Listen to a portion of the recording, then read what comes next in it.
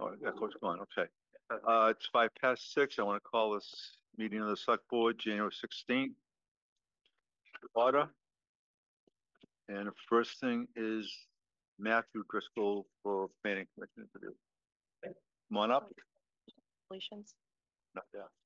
Back there. Do you want to maybe go to the podium? Oh, sure. Oh, I'm sorry. I forgot. Okay. Actually, no, you don't. Sorry. Oh, okay.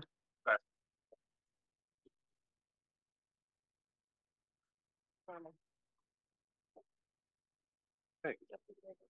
Talk a little bit about yourself and why you're interested in this position. Sure. So my name is Matt Driscoll. Relatively recent move to Woodstock.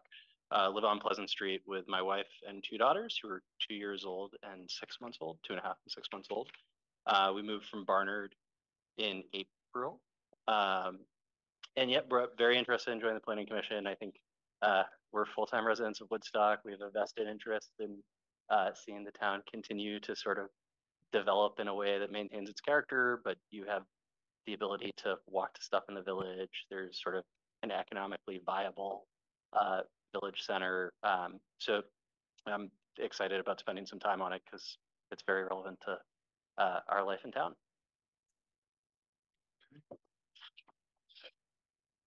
Have you been to any meetings? I haven't been to a planning commission meeting. I'm planning to go tomorrow. I have been to 2 design review board meetings for my own home, and I've spent some time with Laura and a few other folks. Our meeting this month was rescheduled, so he would have been here. He would have been at that meeting. It wasn't rescheduled. Can you make all the meetings? I should be able to make the majority of the meetings. I travel a bit for work, but not so much that it would interfere. Any other questions? Any board members have questions? Kerry? Susan, did you have a question? I just had one. We just have one vacancy and one applicant. Is that right? Matthew was approved by the trustees last week. If he's appointed by the select board, there'll still be one more opening after this. Anthea, who had previously come before us, has withdrawn her application and candidacy because she had scheduling conflicts. So that's, like Eric said, Matt would be filling one of the 2 vacancies. I move we appoint Matthew Driscoll to the Planning Commission. Is there a second? I'll second. All those in favor? Aye. Aye. Aye. Aye. Okay. Congratulations. Thanks, everyone. Thank you.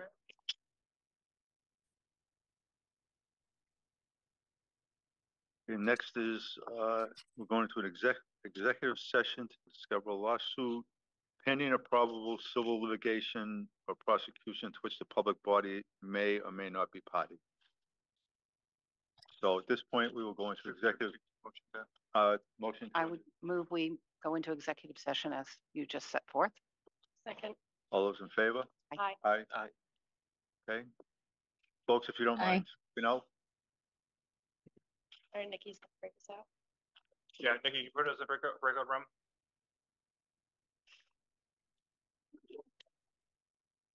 Look at the door. Yeah. Thanks. Next is additions and deletions from the posted agenda. I have an addition under other business if we have time.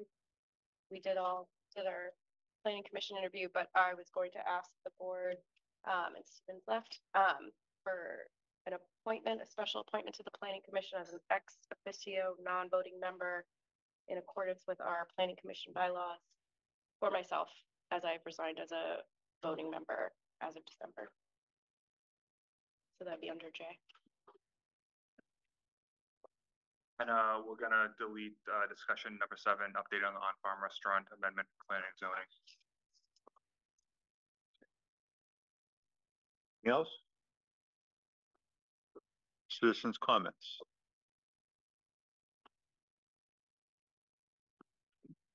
So I know you probably can't say very much about this. There's one here. Oh, yeah. Roger, can you introduce yourself? Oh, my name's Roger Logan. I live in Woodstock Village, and town, I guess, officially. I know you probably can't say much about this lawsuit that you were talking about, but can you say whether the town has been named as a party to this lawsuit? I would say we've got no comment on that. Yeah. Okay. All right, I'm going to say something that you guys are not allowed to say, I'm sure.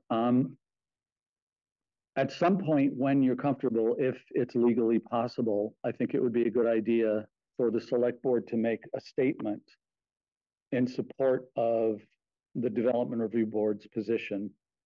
And again, I don't know if you're allowed to or not, and I would have to be much more diplomatic than I would be if I was making such a statement. We can't continue to. We can't do anything if one person can stop anything, and it's so. I would just suggest that when and if it's possible, that the select board make a statement in support of the development review board. Thanks. Thank you. This is Tom. Tom, we lost you. You broke up.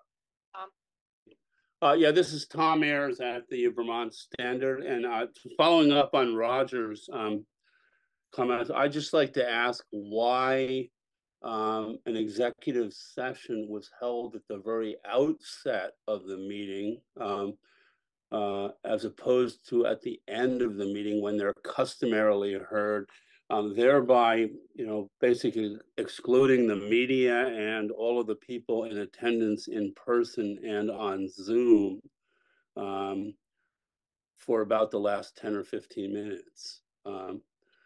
Is there any reason why this had to be item number 2 on the agenda as opposed to the end of the agenda when executive sessions are more customarily held? That was just a decision we made based on the way we want to format the agenda for tonight's. Right.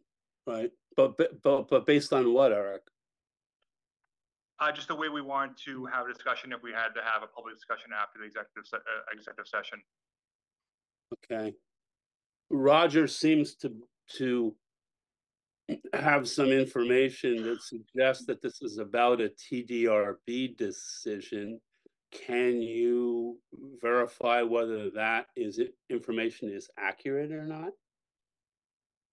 No, not at this point, Tom. And if you want to, I think, ask me more questions, I'm happy to have a discussion with you offline about this. Okay. All right. Thank you. Thank you. I just wanted to make sure that the public was fully aware of what the situation is here. Thank you, Eric. Yep. Can I just clarify something? Yeah. I just want to clarify. I'm Roger again. I just want to clarify, I have not received any information from anyone on the select board or in town government about what this suit is. I was making an assumption, which may or may not be correct. Okay. Thank you. Thank you, Roger. Okay. Moving on. Manager's report. I'll be very brief tonight. One is we've moved some offices in town hall. So if anyone comes in, we're still working on signage, but some offices have been moved around.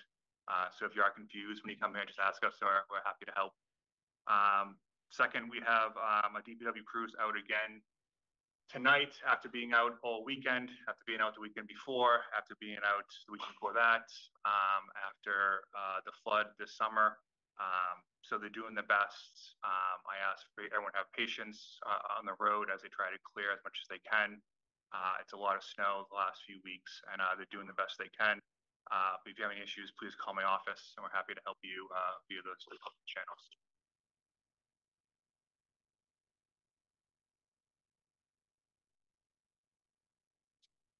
Financial report. So there's no more sent out. A few board members had questions. Hopefully I answered ahead of time. But I'm happy to answer any questions now. Anyone have anything? Anyone? I do have a question about the financial report. I didn't know if going forward, the select board wants to keep the financial report on the agenda. I can also have it emailed out monthly, and we have a quarterly financial report update on the agenda. I didn't know if the select board is the only way or the other. So I'm sorry, they would just be emailed to us, but not on the agenda, so not made They'd public? be made maybe every quarter. We have a financial report. And it can be emailed to the boards a monthly report, and obviously any resident who wanted them and asked for them, they received them as their public information. But it just seems not that many questions usually publicly about them, so a way to create some of the agenda items. We have three people from the public here. I want to make sure that Yeah. everybody feels that they're being provided with information. So does that sound, if you got the financial statements quarterly rather than monthly, but you could come in and get them if you wanted, does that meet your needs, or should we keep doing what we're doing? I'm looking at you, Roger. Okay. Susan's knitting and. Maybe I should get a lapel mic or something. I would like to see monthly financial reports put on the website somewhere. I think it makes sense what Eric is saying, since you generally don't have lots of questions, and what questions you may have are probably going to be in super detail. So it may not be the best use of your time in a meeting. But I would like to see information, a lot more information posted on the website with metrics and data and et cetera. So but as an agenda for the meeting, it certainly makes sense to me. We post it. We can try on our website. We don't have the best website in the world, so we can see what we can do. Or email when people ask. Yeah. You know, it's. I mean, the financial reports are online already within the packet. That's right. But if Yeah, we but take them out of the packet. Yeah, then they'll only be quarterly. Right. Okay. Yeah. That was a difference. We need a motion or just, No, it's just on there because it's always been on there, so I don't, we need a motion to, it's not legally required to be on there, as far as I know. now we have the wastewater treatment plant. Are they on? They're right here. You're here. Oh, I'm sorry. I thought you looked familiar. See, me too. Great.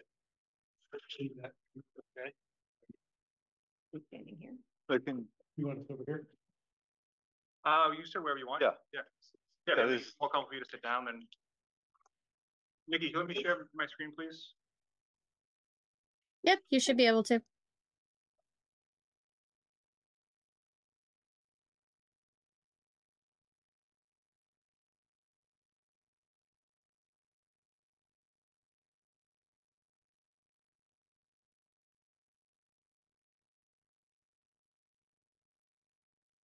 The video.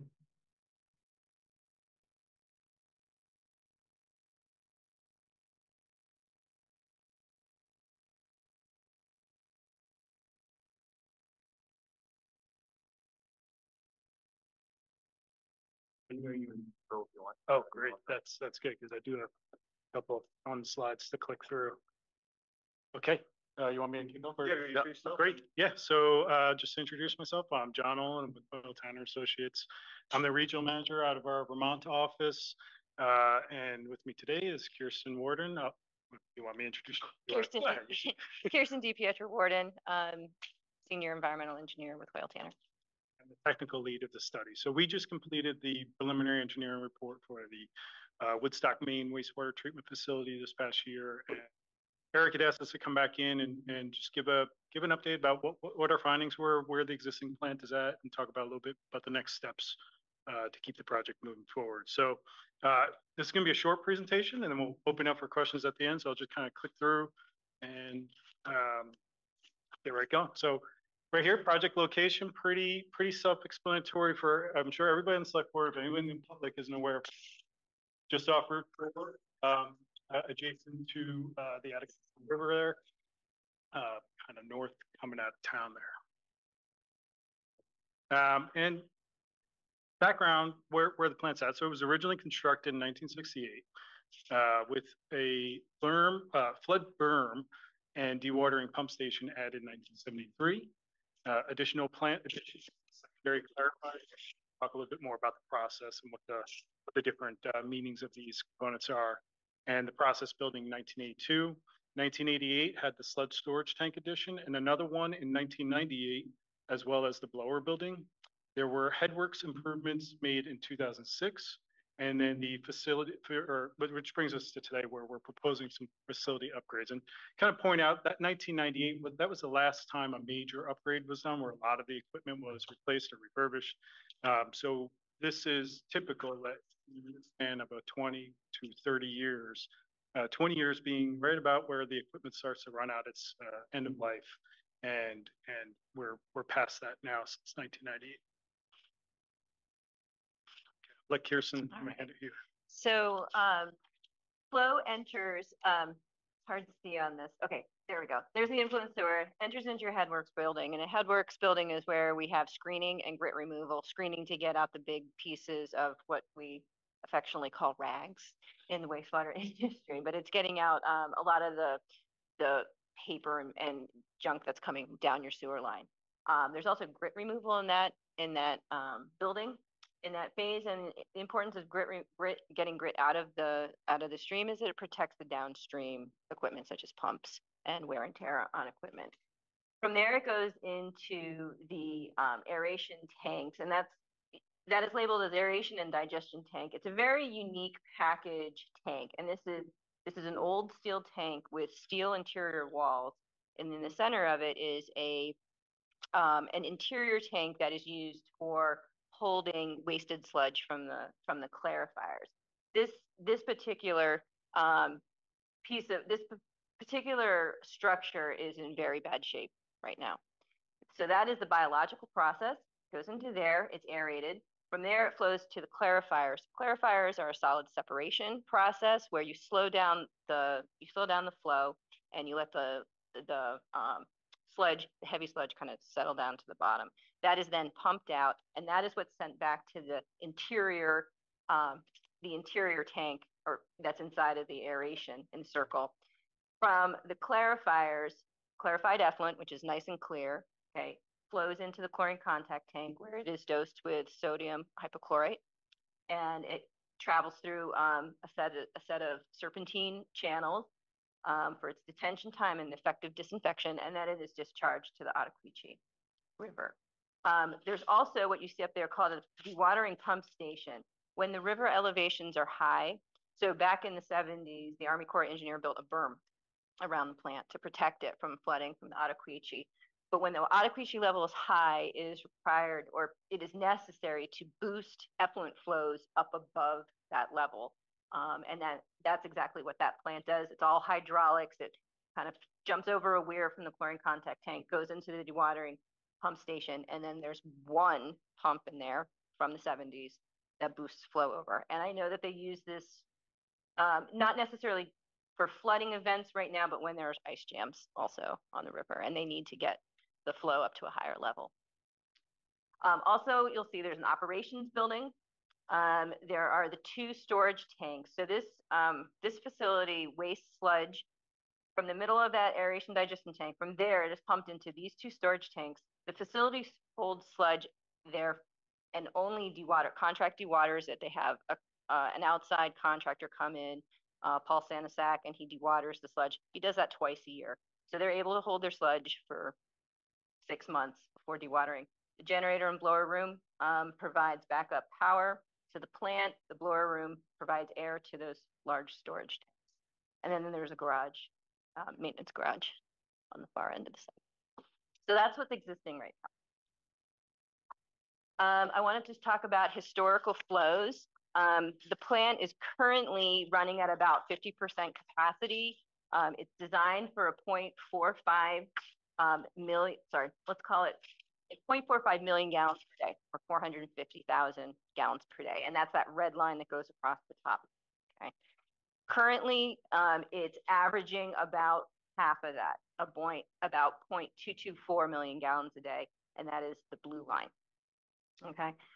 What we have seen happen is that the plant is starting to peak well above its design peak hourly flow. Its design peak hourly flow is it is 0.75 million gallons per day, and it has peaked over that at 0.846. That's just significant because as you move towards into design, you have to look at these peaking factors that happen when you're in a rain event, and you use that peaking factor, which ended up being a 3.8 peaking factor, to then come up with what your design peak hourly flow should be through the plant. You have to design your infrastructure for that. You have to be able to pump it.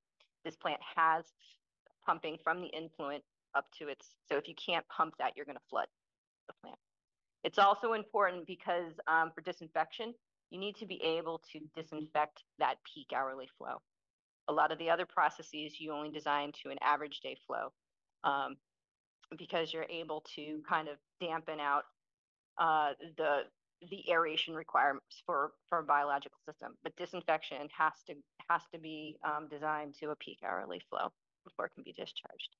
So having said that, there are a whole bunch of processes at this plant that do not meet that treatment at the peak hourly flow. So I just want to. So starting with the headworks is one of the areas that is not able to pass, is not rated for that peak hourly flow. The slide's hard to see the chart on the side, but effectively we went through and did a condition assessment of all the pieces of equipment in the headworks, and you can see a lot of it is at the end of its useful life. A headworks is extremely corrosive environment. You have hydrogen sulfide gases that come in from the influent sewer. It corrodes metal, conduits, that the electricals, being held up, paint, everything is essentially starting to fall apart inside the headworks. The aeration tank, as I mentioned before, is a steel tank. It has holes in some of the interior walls and support beams that hold up those walls to the point where the operator isn't 100% certain he can take one side down for cleaning without a catastrophic failure of those walls. Clarifier tanks are all of the interior metal components are at the end of their useful life, and there are some concrete repair concerns in those tanks, and we'll just show you a couple pictures. So that is the corrosion on the left side. That is the corrosion in that center wall and beam that holds up a steel wall down below between the two sides of the aeration tank. There's two trains. And then that's just a picture of some of the concrete defects that we've observed. There's a significant amount of concrete work that needs to happen. So to what Kirsten was saying on that steel channel that's heavily corroded on the left picture, what you were saying before, if you needed to lower down one of the aeration, one of the vestibules or the tanks down on one side, that would create when the wall would be out of, like you'd have a force on one side of the hydraulics pushing up against the wall. So when it's in equilibrium, when it's filled on both sides, it's okay. But if you were to need to do maintenance, that's where the critical risk is. And the maintenance that needs to happen is there's aeration diffusers at the bottom of the tank that are important to impart dissolved oxygen into the liquid. That is the whole part of the aeration tanks. You're pumping air in, it helps to degrade nitrogen, helps to degrade biological oxygen demand, and that's where your treatment's happening. Without oxygen, you will not meet permit effluent requirements. A couple more pictures. That's the interior of the one of the clarifiers that is drawn down right now, and some more pictures of just the tank concrete falling. The chlorine contact tank so the issues with the chlorine contact tank are that it does not meet the state standards of disinfection. You need 30 minutes of detention time at the peak hourly flow, and it does not meet that currently. The other major deficiency with the chlorine contact tank is that it is below the, I know it's below the 500-year flood elevation, which is a new requirement for the state of Vermont. So as I just mentioned, aging infrastructure. We have an aging headworks, we have aging influent pumps. The aeration tank itself is in need of being replaced completely. The clarifiers need internal components, and the chlorine contact tank needs to be redone in the disinfection system. So those are the needs. There are other ancillary equipment, wasting pumps, blowers for those big sludge storage tanks. They're old, they're inefficient.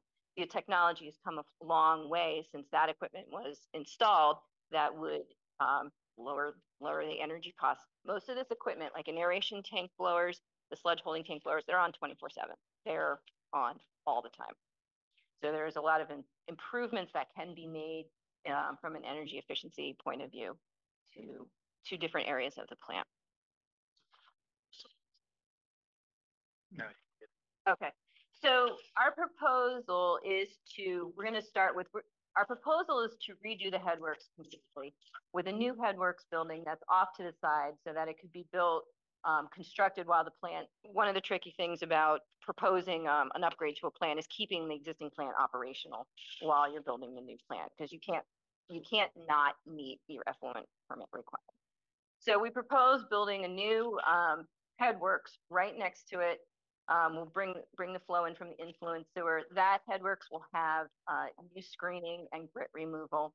From there, we'll flow into the intermediate pump station. We're going to reuse the existing wet well, replace the pumps with pumps that are rated to pass that peak, that new peak hydraulic flow, hourly flow. From there, we're proposing to build new aeration tanks. This biological process, we're proposing a anoxic oxic. So anoxic is in the absence of oxygen. So this is the first stage. And then you flow into an aeration stage where you're imparting dissolved oxygen into the liquid. That is the process that you'd want to use to meet your nitrogen limits that this plant has to discharge to Ottaquiche. So it's a favorable environment for having nitrogen consumed by the biology, the microbiome, the bugs in the wastewater. Let me just put it that way. It gives us flexibility to have a recycle line, a nitrate recycle line internally. So there's be flexibility to change the biological process to be more enhanced nitrogen removal or for phosphorus removal. So we're looking at different flexibilities with recycle lines in there. So basically anoxic to aeration, oxic, to the clarifiers that are there, reusing those existing tankage, but replacing all the internal parts. From there, we're going to demolish the existing aeration tank after we've built the new tanks. Then we'll go to a new UV disinfection building. And we propose that you get away from chemical disinfection. The chemicals that are involved for disinfection, sodium hypochlorite and sodium bisulfite, you have to chlorinate and then you have to dechlorinate so that you aren't poisoning the river and the fish, the aquatic life in the Ottaquiche River. They're nasty chemicals. Everything in those rooms corrode. They're hazardous for your operators to use. And so we are proposing that you change from that to a ultraviolet disinfection. These are lamps, if you will, and they sit in a channel. And it's a wavelength that can kill the RNA and DNA of bacteria. And they're used all across the state of Vermont. It's a very common. Your South Woodstock plant has a UV disinfection process. By demolishing the existing aeration tank in the middle gives us room for in the future if we need to build a third clarifier. If flows to the plant increase over time, there's room for a clarifier there. The other thing that it gives us some real estate for is for a future filtration building if the state of Vermont imposes a total phosphorus effluent limitation on the plant, which is most likely going to happen in the next permit round. And what would that permit round be? I believe your permit is up in 2025. The plant may be able to, with a new process, the plant may be able to meet a total phosphorus limitation if it's a 0.8 milligram per liter pretty easily, some chemical addition. But if it's any lower than a 0.8 milligram per liter, we'll require a tertiary, what we call third tertiary process, which is a filtration type process. And very commonly in the state of Vermont is like a cloth media filtration process. You think of it as a coffee filter. You're Or putting, like a cheesecloth. yeah, Okay. exactly. You're putting, and you'll use some kind of coagulant like a metal salt, like an aluminum sulfate, that helps it helps bind the solids and the phosphorus. The parts that can be chemically bound, there's soluble and there's particulate. So the parts that can be chemically bound into a larger flock that can then be separated out of the waste stream. So that gives you flexibility for the future. And then the last part of our proposal is to redo that that drainage pump station. Like I said before, it has one pump that dates back to the 70s. If that were to fail during a flooding event, that the whole place would, the whole inside would fill up. We also proposed some upgrades to the operations building, things like the lab. I mean, the operators are eating their lunch in the lab. That's not sanitary right now. So having a dedicated office and lab space, I believe some new windows, just some energy efficiency improvements to the building. We're looking at replacing the aeration system inside of the sludge holding tanks. Those are diffusers. There's other mixing opportunities as well that are energy efficient. So we could look at different alternatives during final design for that, and to replace the blowers that feed those two sludge holding tanks. Yes, question. Yes.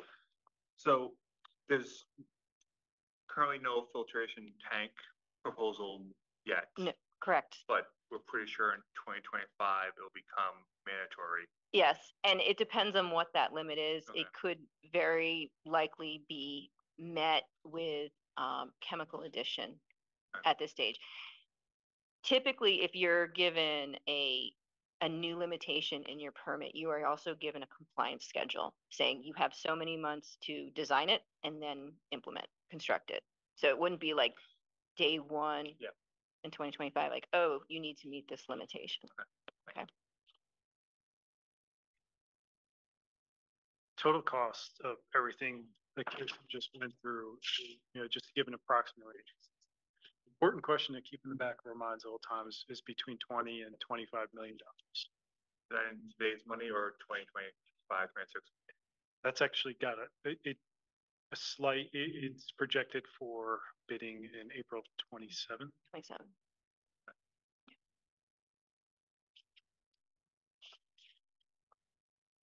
Okay.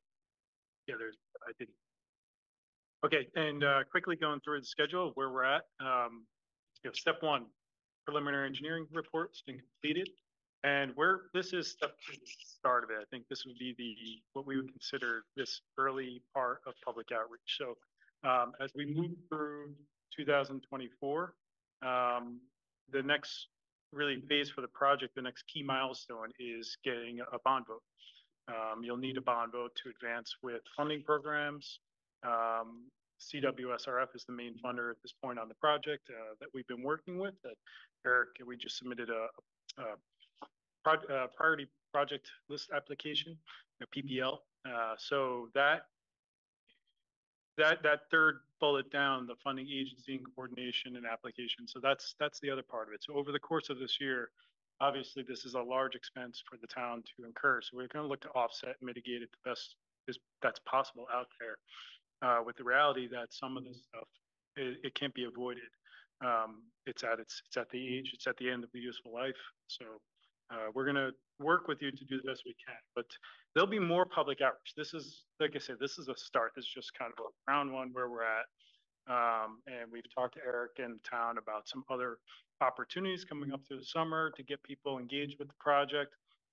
But moving towards that potential vote in November 2024, one of the benefits of doing it then is that'll be a presidential election, so you're going to get good turnout. So we like to try to get these things right into that. And then the next step would be final design and permitting, mostly occurring after November 2024. But there are some services that could get started in the summer, like survey, the field services, because if you're going to start in November after the bond vote, you want to get some of those moving along to keep the project on schedule. It takes a while. So to get through final design and permitting in 18 months, that puts you at May of 2026. So step 3 really begins at its earliest. And I think we just mentioned 2027, but at its earliest would be May of 2026 for completion, a two-year construction window, completion October 28. Now, all that said, these are rough dates. So anybody from the town thinking, we'll have our new plant in 2028. Select board knows that this is assuming a lot of things, that, you know, assuming some of these key milestones. I have a question. So you want us to vote on a bond with an estimate, and then the bid comes in and we're really short. You want that estimate to be secure. The state of Vermont, the Clean Water State Revolving Fund loan requires a successful bond vote before you can go for a construction loan. That's the dumbest thing I've ever heard. Yep.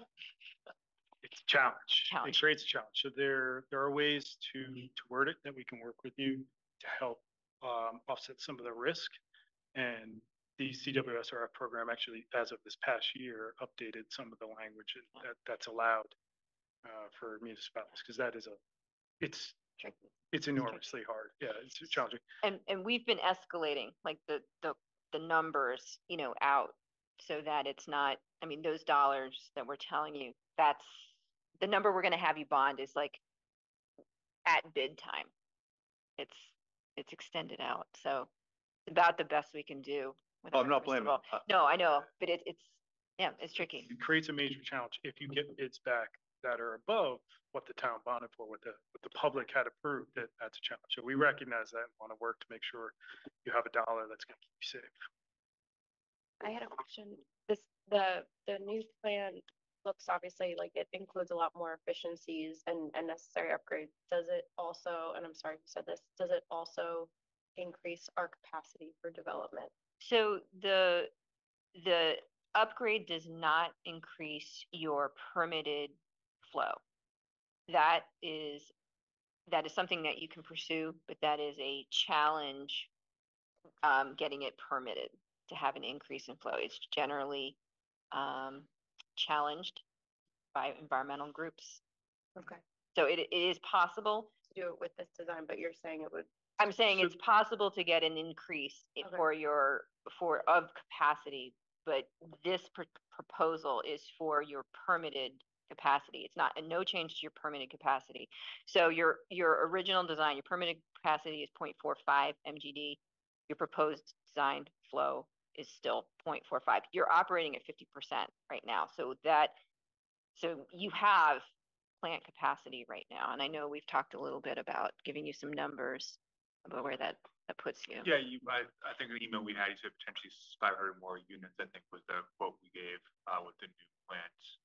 But can you talk maybe if the board or the town came back and said we want to be able to add 1,000 more units or 1,500 more units, permitted aside, what would be I think you have an estimated cost, won't hold to you, but like what would be the increased cost? So we have numbers to work with.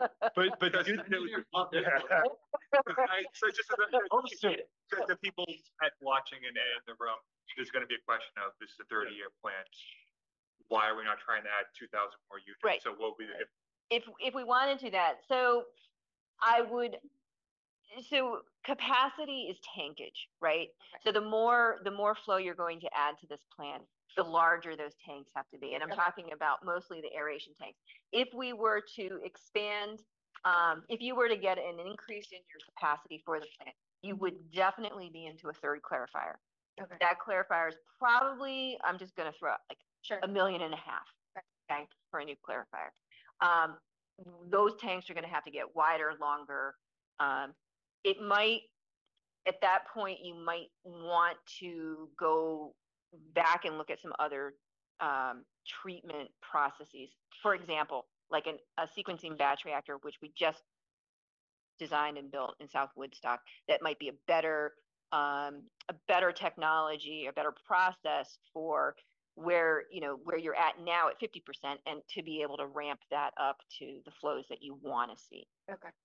Because those work in like modules where you Yeah. can keep adding on to it. So we could, if that's a direction that the town is looking to, like we think in, 30 years, we want to add 1,000 more units. We can also,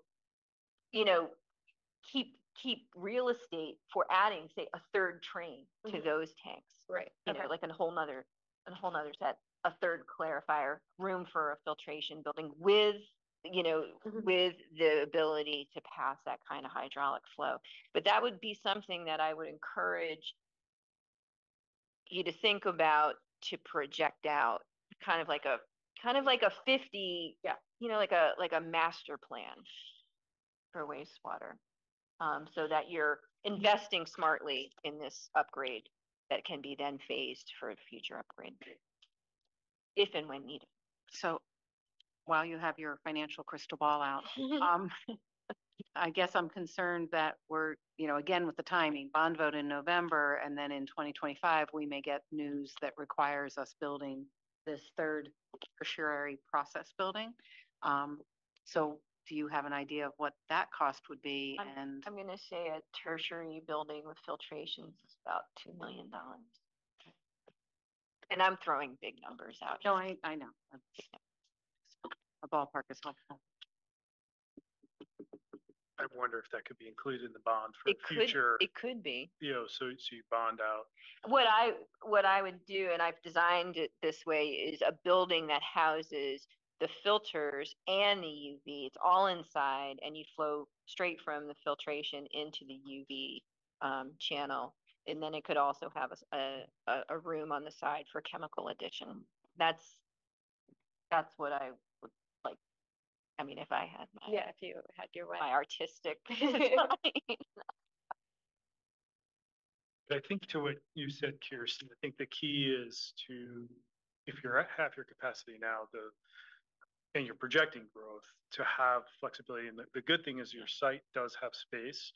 Some of the sites, well, South Woodstock was a really tight space, but this has more room. So if things are, as we're going through the preliminary design, that Kirsten is going to lay it out for that extra train on the aeration tanks, that's a good thought. Like, that allows you room for growth in the future, but you would want to go through that permitting process first to make sure that, before you invest this large investment, build the 500 units, get yourself near to capacity before you start.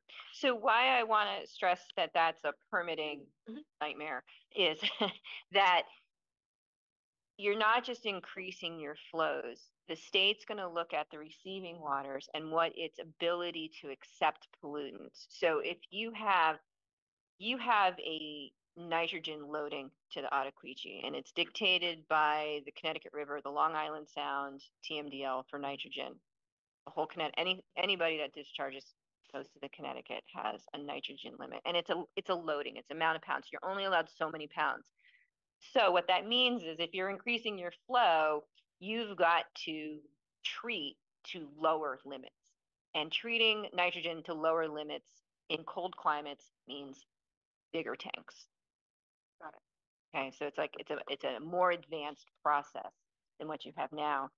So that's, and the state would come in and say, okay, well, you're only allowed to discharge this many pounds of biological oxygen demand, this many pounds of total suspended solids, this many pounds of nitrogen, this many pounds of phosphorus. So your treatment would have to, they're not going to let you discharge more of them. They're going to just require that you treat to a same amount of pounds, but the concentration will have to get lowered. You have to treat to higher standards. Okay. So there's a chance where this could be built or renovated kind of as is planned for the most part, but the option for more construction, for more economic growth could happen separately in the future. Okay. Yep. Yep.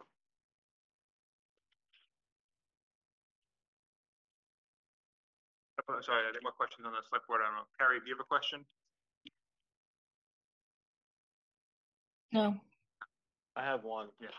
Is it gonna look any different than it does now? From the outside, you mean, Greg? Yeah. Nice coat of paint. Well, Do you not like the way it looks? I'm fine with it. Somebody's gonna complain. South Woodstock's a problem. I understand that.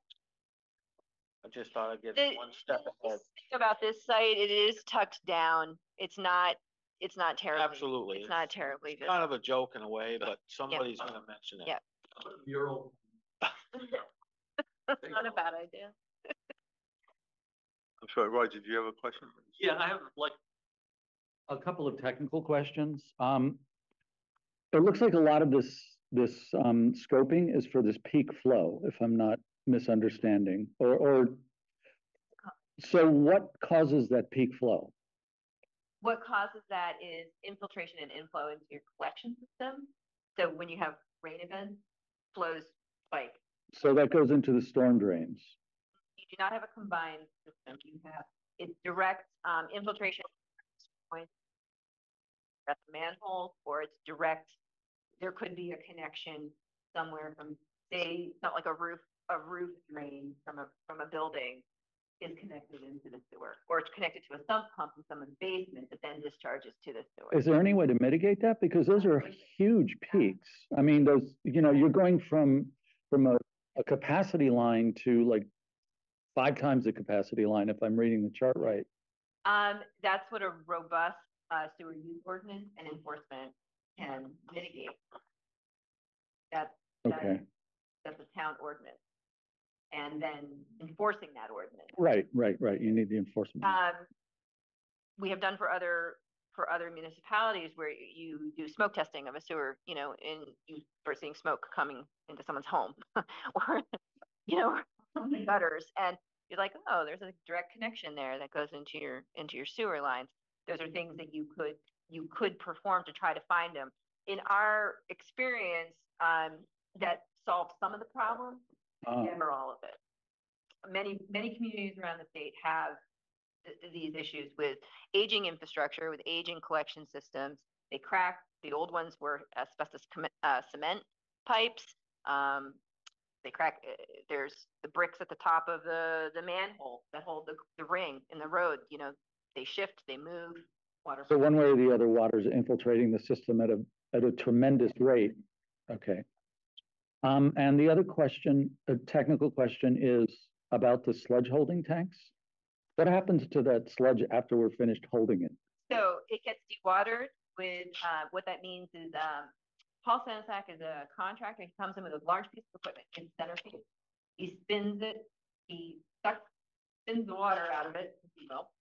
And he then takes what we call a sludge cake, dryer, about 25% solid. It's a dryer, and then he has to go dispose of it Okay. at either a landfill.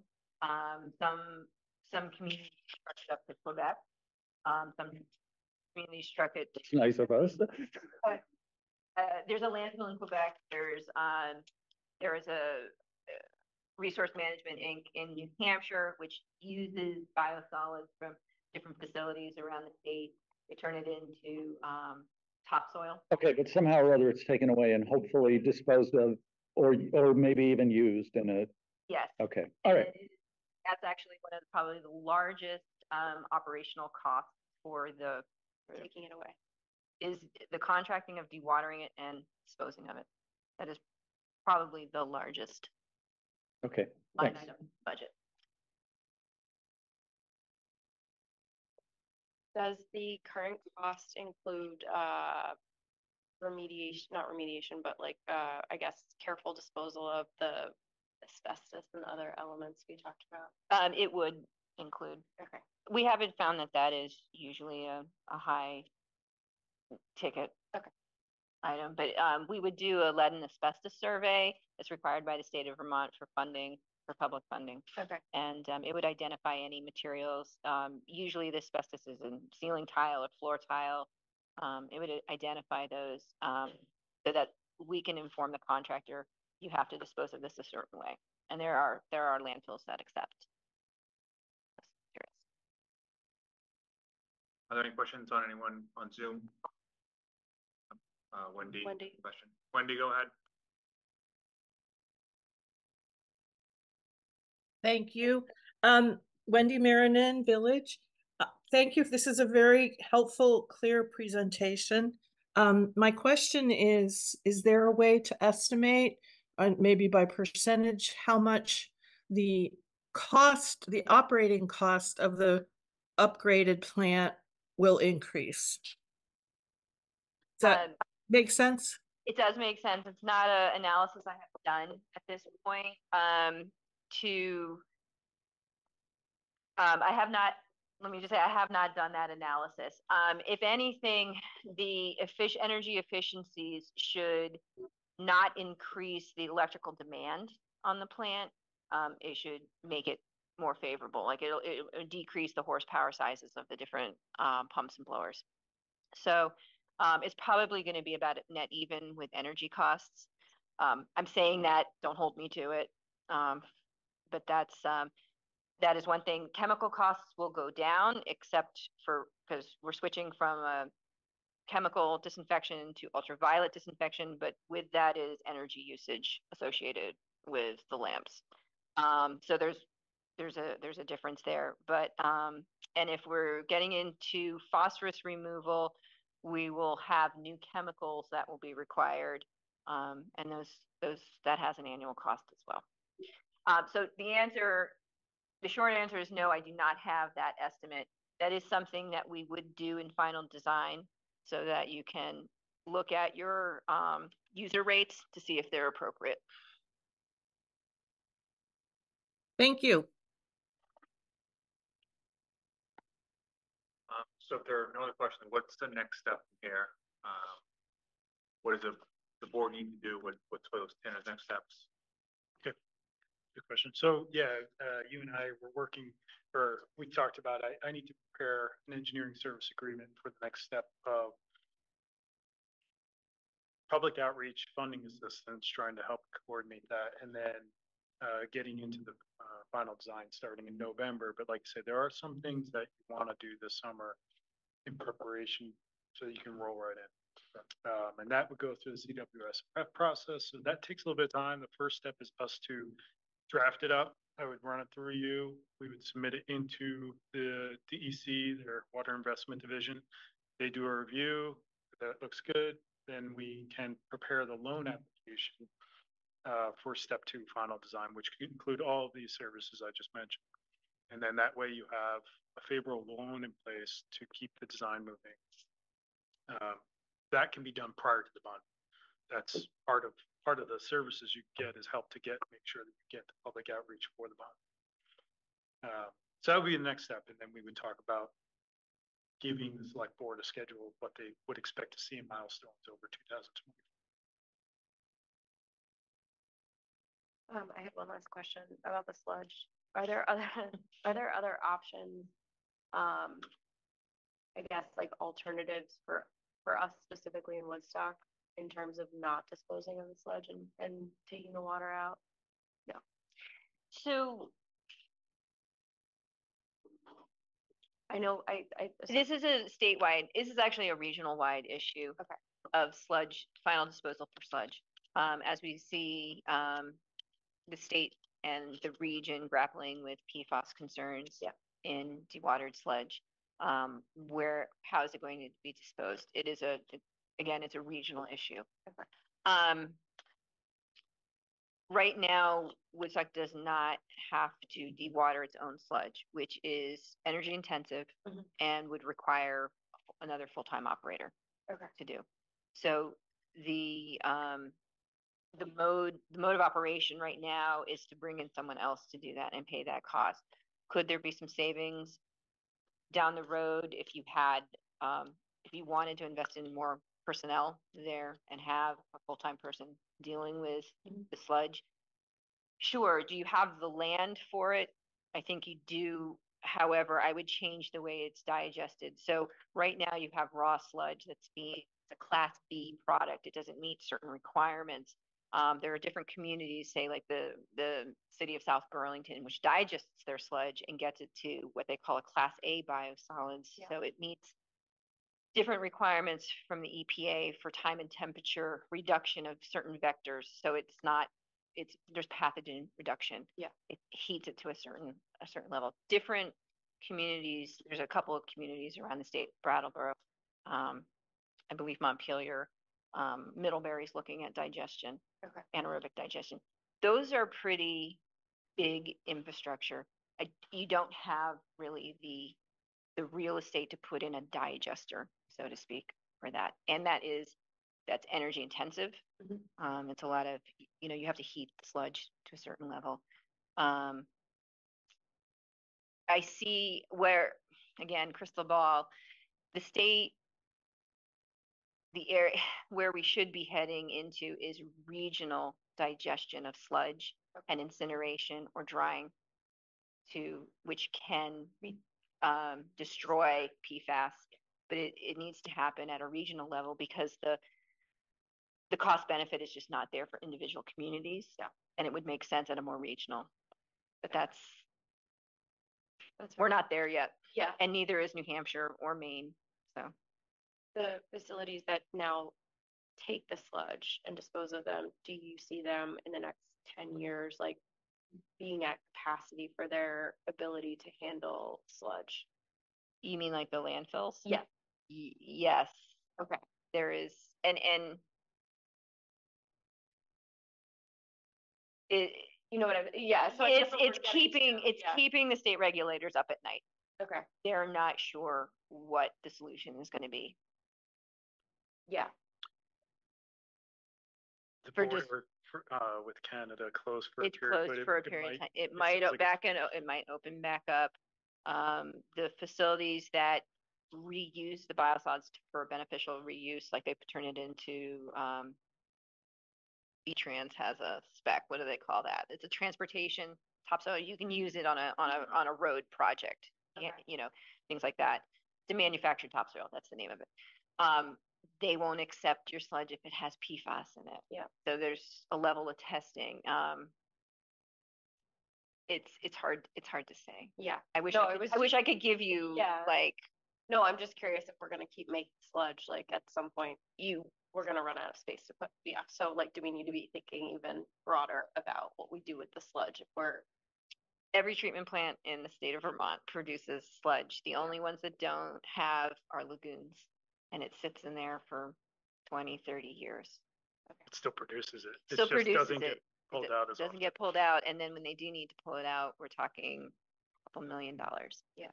To remove that sludge. So it's a cost you have annually, or it's a cost you have every 20 years. Yeah. So I just have one more question. This may be goofy, but I know that places like Burlington are testing the wastewater for pathogens. Is there anything that needs to be done to make that possible here? So say we wanted to look for COVID spikes or whatever. I believe, I'm not sure if they're doing that with the state of Vermont, the health department, or if they're doing that with UVM. But yes, they've been tracking COVID outbreaks through testing at certain different parts of the city. So is there anything about the design that needs to change to be able to do that? They're doing collection systems, but no. So they just get it downstream. Okay. Upstream. Okay. So they can tell like, oh, the new north end, Okay. Viking, or the south end, or something like that. It's not at the treatment plant. Okay. But to that point, it's not a goofy question. Sampling happens at the influent of a plant. They have a composite sampler. They sample for they don't sample for pathogens, but they're sampling for biological oxygen demand, the temperature, the pH, the total suspended solids, the nitrogen, phosphorus at the beginning, and then they have a composite sampler at the end so that they can show their compliance with their discharge permit. All right. That makes sense. Great. Thanks. Okay, that's it. Yeah, that's it. All right, thank you. Thank you very much. Thank you, everyone. Thank you. See you. Yeah. Thank you. Slow. Slow. Yes, I would say. Yeah.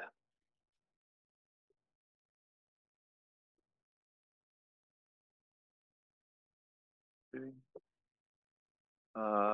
Next is the liquor license for the Woodstock Farmers Market. My favorite thing. Yeah. But the liquor. Yeah, the liquor part. So as always, this board has made their frustrations clear with the state on how this is being handled currently. Without really information on the select boards, I think in the past, the board has voted in favor of these with the assumption that the state is doing the due diligence on their end. So this is the same situation. I'll make a motion that we approve the liquor license application with the proviso that we assume the state is doing their job. Is there a second? I'll second. No, second. All those in favor? I'll second. Aye. All aye. Aye. Okay.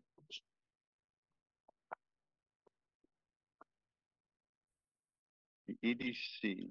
I don't know if anyone is here. Anyone on?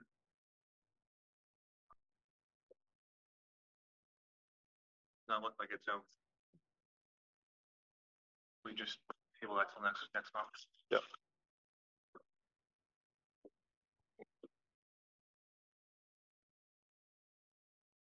Opera?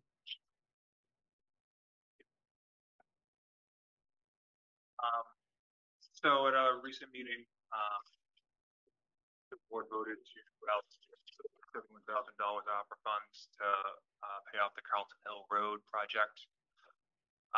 There's approximately $46,000 left to be allocated. Mark Hunter has given me a list of different things around town that could be fixed.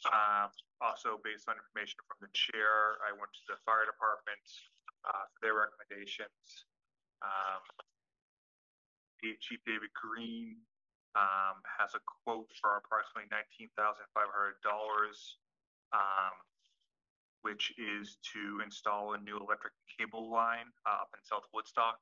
It is where the police and fire radios are at that site.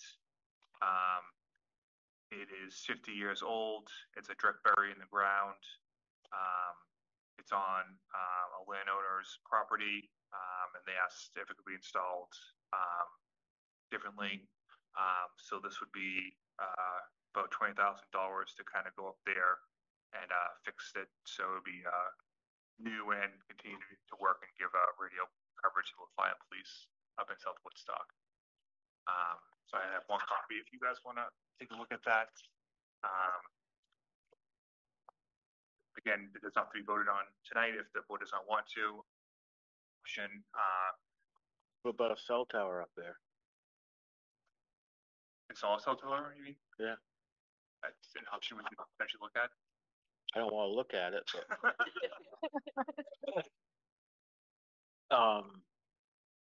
it's right above my house. Okay. We need cell coverage. I don't want any microwaves coming down to me, but would the power line be big enough to sustain something, or is that a different whole, another whole? That's beyond my intelligence at the moment, but I can look into it. What did we approve in South Woodstock before? Didn't we approve some kind of? We upgraded the transmitters, the repeaters. Okay.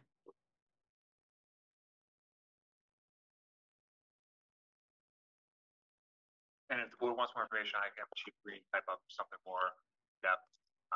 I think we're at a pretty good place, only about $46,000 left. So it's just upgrading the power line that's there, or moving it? It's moving it yet, so it's 50 years old. I believe it's buried underground. Yeah. And it's a way to move it. So It's on somebody's private property. Yeah. we pay them to allow that to be there. And we'd have to, and It's this, still gonna be on the private property. right, but this is gonna put it in conduit instead of having it direct buried, which is a big difference. Yeah. And we put this on the agenda for next month too, if you want.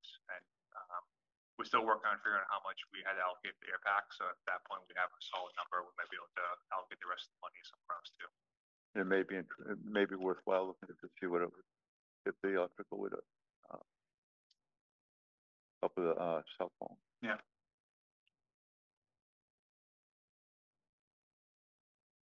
I don't know if it's a good spot for it, but there was, back when Phil was involved, there was talk about that.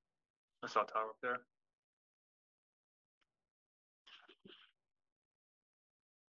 What are the other things that Mark has? It's flood infrastructure, it's culverts, some repairs. My suggestion would be if the board was gonna approve something like this, they could then approve the rest of the money just for, infrastructure culverts, work, then market that you can choose where you want to allocate the rest of the funds. I'd like to see what it would, what the extra electric, if the extra electric would, what the cost would be. Oh, you mean with the cell tower, you mean? Yeah. Okay.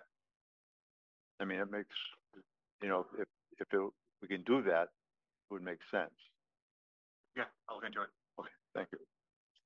Does this solve part of the problem with the police not having coverage in the village, South Woodstock? I'm not sure if it will, It's not making anything with I'm not that. sure if it'll It's make just it- updating yeah. what's there. and now there could be some knock-on Yep. effects, but the purpose of this is not to increase, it's to keep at least the status quo. Yep.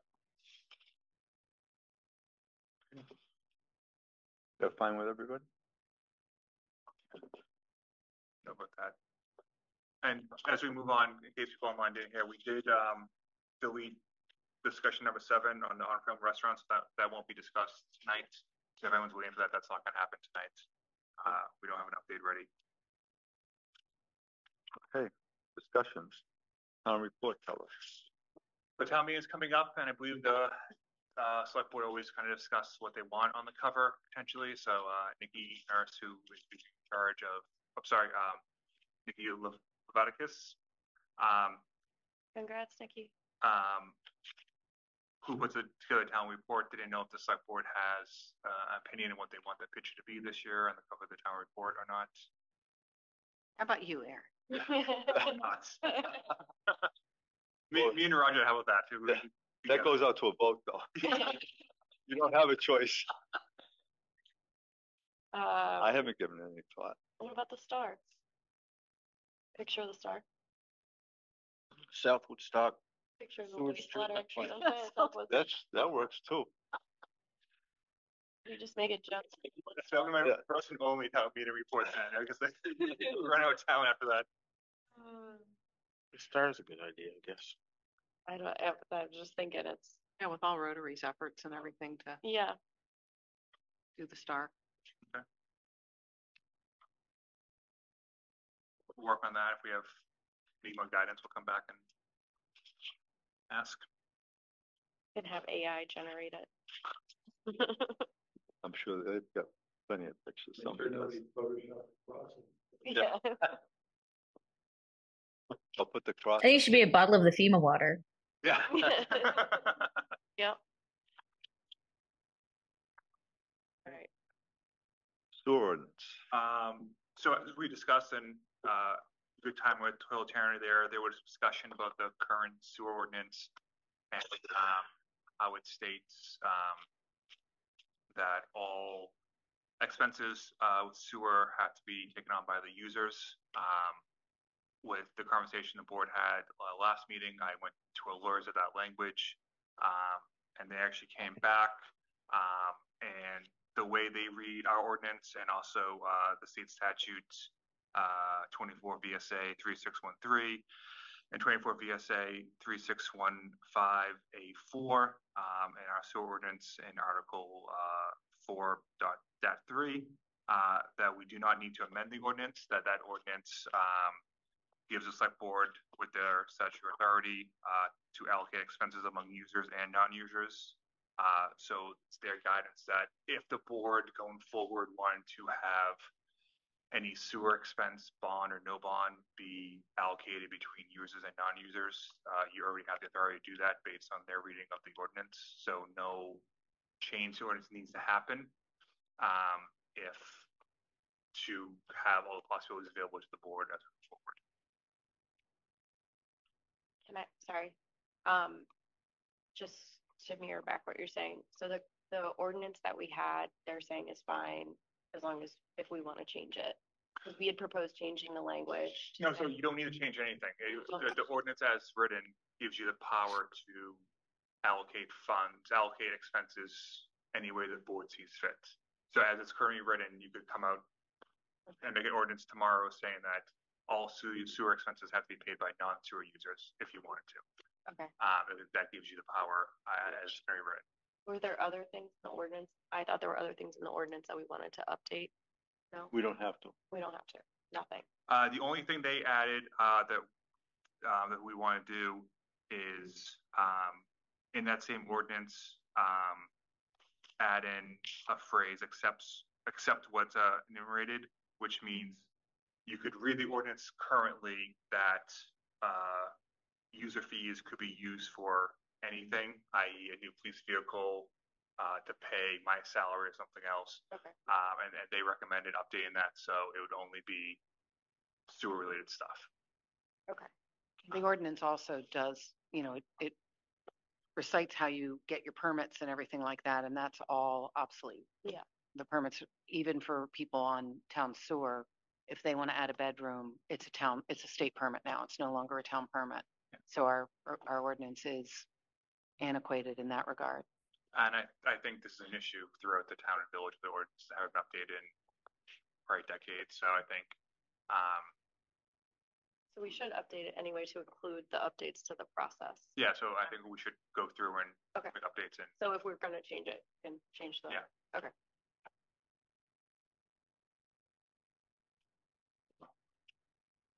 Town hall update. Can I make a comment? Oh. I think everybody knows who I am at this point.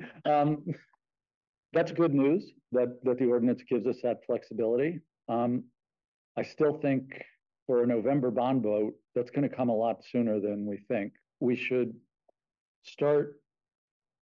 I don't know if it means forming a committee to discuss how costs are allocated. Hopefully a small committee that doesn't squabble too much, or whether that's something that you would prefer to do as a board, to come up with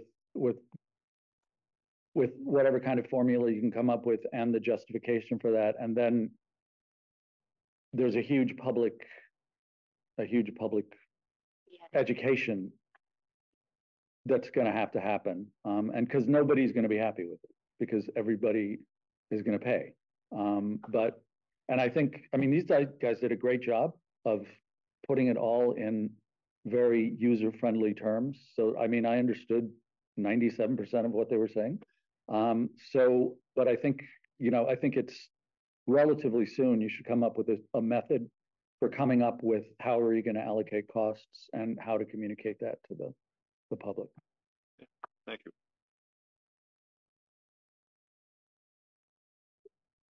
Town hall update. Okay, I'll go with that. So if you guys recall, in December, we voted to create a working group made up of Eric, Ray, and myself to explore options when it comes to town hall and beyond.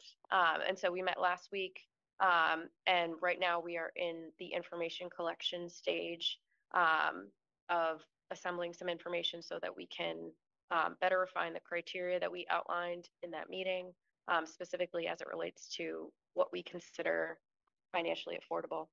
And we will meet again before the next February meeting, and I hope to have some really great action items and updates for that. We all have action items that we're working on for that meeting. So Remind. great. I will send emails to remind everybody of their action items. I didn't get any. Okay. I thought we'd get them all to you, but I So it was a productive meeting. We're moving ahead, forging forward, and I will be excited to have more information to share at the February meeting. Town meeting prep. The two things we wanted to discuss was the 1% sales tax and then also the informational session. So I got back from a lawyers today that I was asked to look into if the village had the ability to opt out if the town passes it, based on research from our lawyers. They're not unable to do that. So if the town passed the 1% sales tax, it would be in place for the entire town. So that's kind of what information. We are still looking and Laura is doing most of the work into how the online sales tax would work and what that could look like. So we don't have definite answer yet, but she's working towards that. And then I think the board talked about potentially having the informational session, not that Saturday right before the Australian ballot, but the Saturday before that, to give people extra time if they wanted to send in the ballots, through the mail. They'd have a week and a half to have it received by town instead of less. So I believe the state law stipulates it has to be 10 days before Australian ballots. I think that Saturday is the 10th day. So if it's the board's desire to do that, I'll just confirm with the LCT that that is appropriate. And if so, we can go forward with that. The 24th of February is the one we're looking at, I believe. Right. It's the, yeah, I looked. Pomfret's also having their information that day, so I would assume it's fine, but I think you should still check. Yeah, that works for me. Eric, can I bring up the nonprofit articles? Yeah, Brett, what you want? Yeah. Okay. So one thing that I've always thought is that people should get more information about the special articles and the nonprofits that are asking us to vote to give them money. And I think people understand that our budget sets a tax rate, and every one of those petitions that gets approved is going to increase that tax rate. And we all know that we have some nonprofits in this town that do tremendous work and deserve that money. I'm not sure about others because they don't come on the Saturday meeting. They don't make presentations. So my proposal was to ask just 4 or 5 questions of each nonprofit that's going to be on the ballot. And I believe the standard would, if they keep them short or they're given editing approval, and I know we have some people from the standard here, but I think that they would agree to print those. Possibly we also put them on the listserv just to give people more information when they go to the polls about the nonprofits they're voting for. Good idea. Great idea. Okay. Other questions? I had a few questions. I don't know where they are. Let me see if I can find them. That might be able to. I think the more information we can give the voters, the better outcomes we can hope to have. Here we go. And these are, I just did this quickly. So if anyone has any other ideas, and I had a heading that please note that they may be published in the standard and the listserv, so keep your answers brief. Otherwise, they might be edited. Describe your organization's mission. How many Woodstock residents are either employed by or volunteer with your organization? Describe your work specifically in the Woodstock community, and how will the money being requested be used in Woodstock? So kind of. Yeah, I think my only maybe consideration or addition would be if they are also receiving funds from the budget. I don't know if anyone else has a feeling on that. Yeah, because a lot of people don't know. I think that's a good question. Okay. Actually. Roger, anything else you're dying to know? I'd like to see the number of people served directly by that organization as opposed to indirectly. And if they have any additional revenue sources that they could be tapping. Thank you. Great.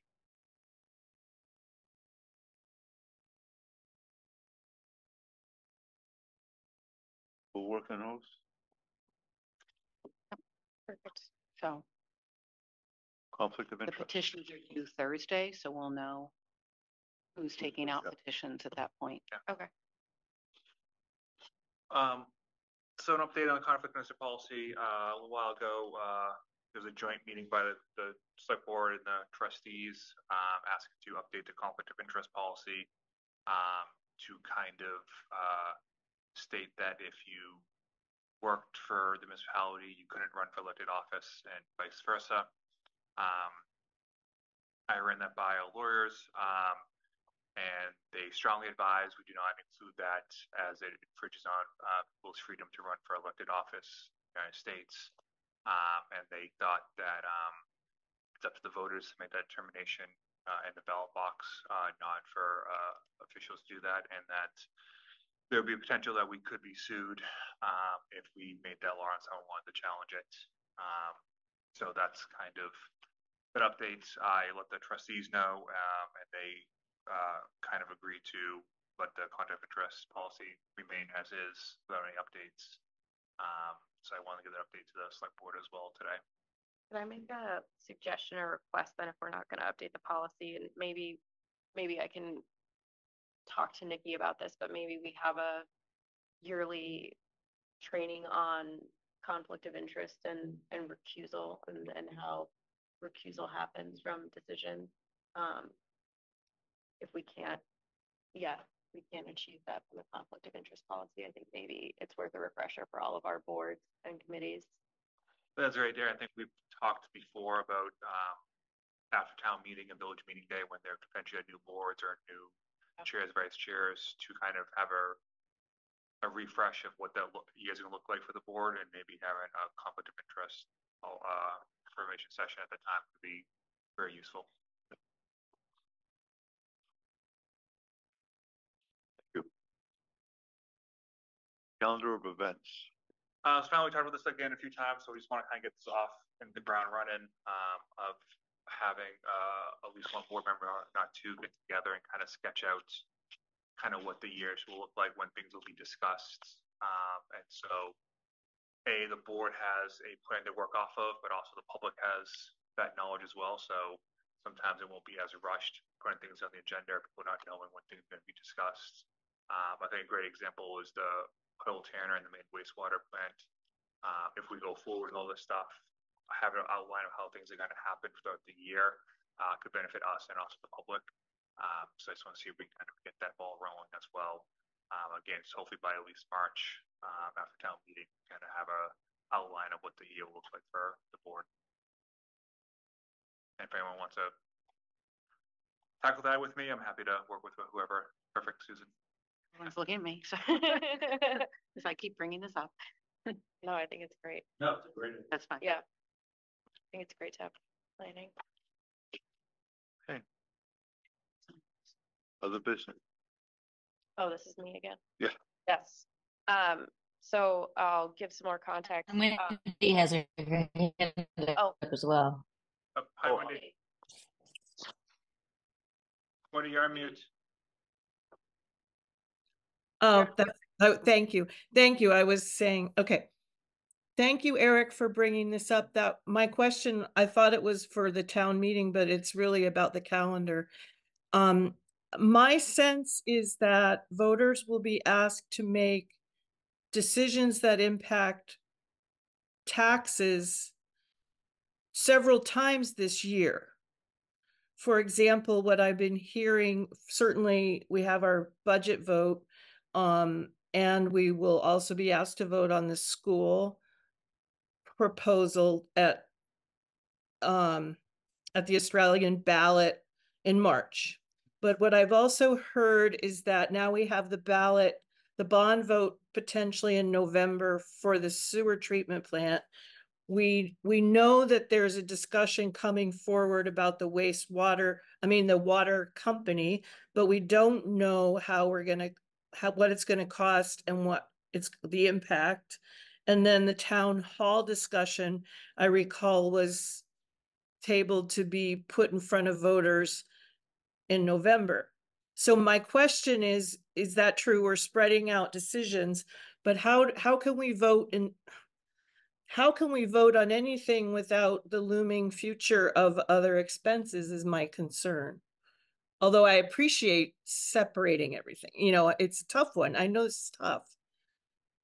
So I think the goal of separating them has been to have the votes when the board and the public has all the information relevant to make that decision. Well, I agree. Yeah, that's good. And also just if we take a bond vote in say November, does not mean that we'll go for the money the next day. It could not be for 6 months or 7 months, depending on what is required. So I think you heard tonight that with the wastewater plant, just to go into the process of getting potential grants and loans, you have to have the bond vote first. It doesn't mean you have to go out and get that money right away. When it comes to things like the Woodstock Aqueduct or Town Hall, those decisions have not been made yet by the board to pursue or not to pursue. So there are always going to be things moving in the future. I think we've all talked about, since I've been here at least, of some deferred maintenance in Woodstock and the consequences of that. And this is one of the things we are facing, of a lot of things coming at us at once.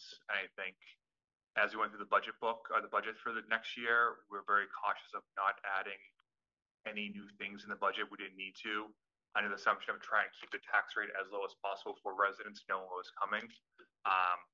But at the end of the day, some of the things need to happen, and unfortunately, it's going to be a burden on us. But the goal is try to do it in a way that minimizes increases for everyone as best as possible.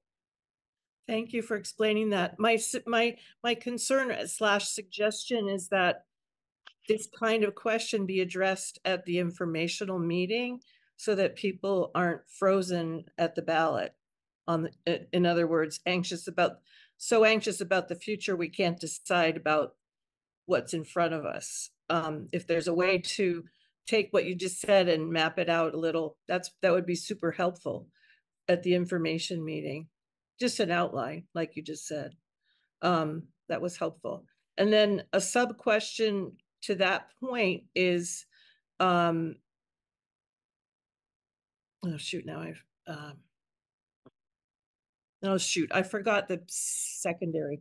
I'm sorry, but you hear what I'm saying. That the context is important. Oh, I know what my sub is. Also at the information meeting, if you could highlight what is in fact, what has been set aside in capital reserves for some of this, which I believe we've done a little bit recently.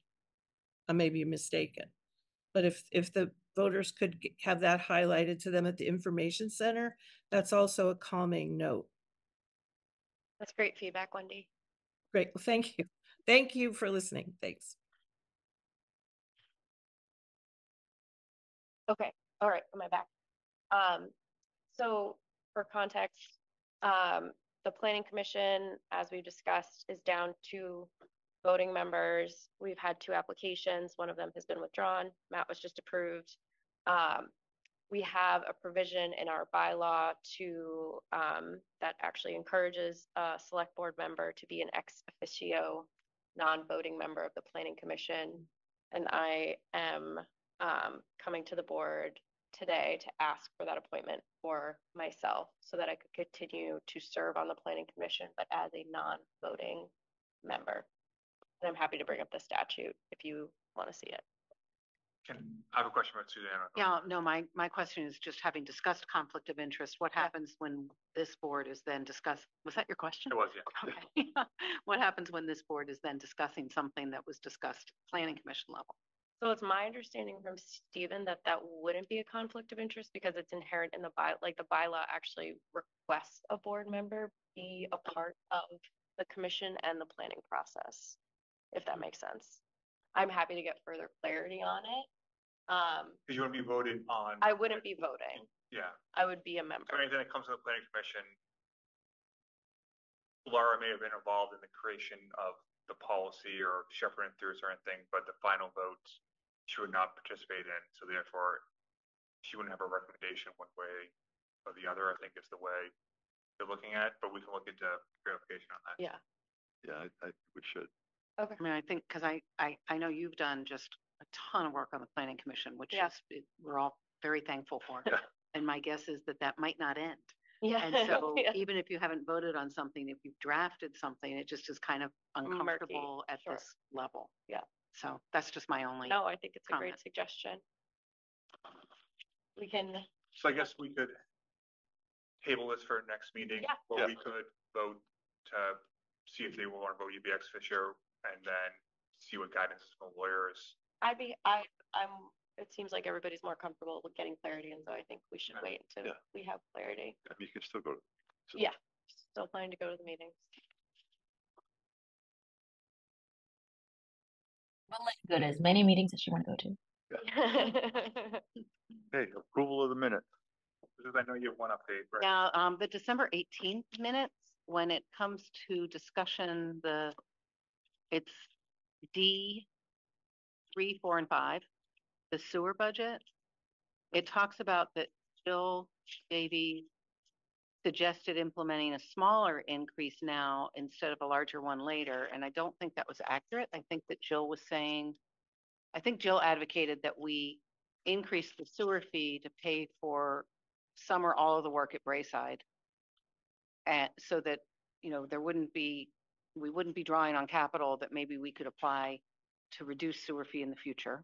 And then I think we also voted on that, which changed the budget. Am I remembering that right? Yeah, so I had the budget kind of up and we were talking about it as we went through, so I made the changes based on select board's guidance that, So I just think that the minutes should reflect that, because it presently says that we approved the sewer budget as proposed, but we don't say that we changed the budget. Including the changes made. Yeah, and I think we should reflect what the change was Okay. from what was first presented. so we're gonna make that change.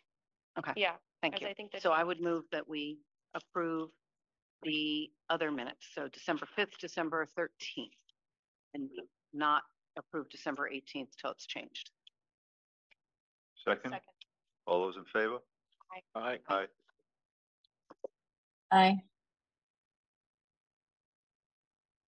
And that brings to the end of our meeting. Your motion to adjourn So moved. for a second? Second. All those in favor? Aye. Aye. Second. Aye. Good night. Thank you. Thank you. Good night.